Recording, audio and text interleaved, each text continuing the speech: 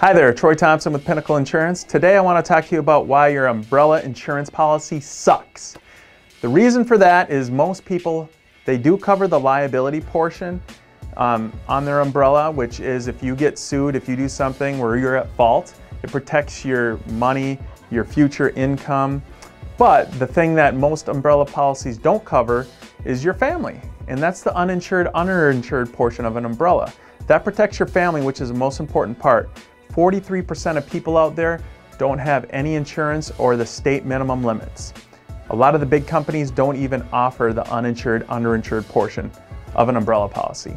I do. Troy Thompson, Pinnacle Insurance. Thank you.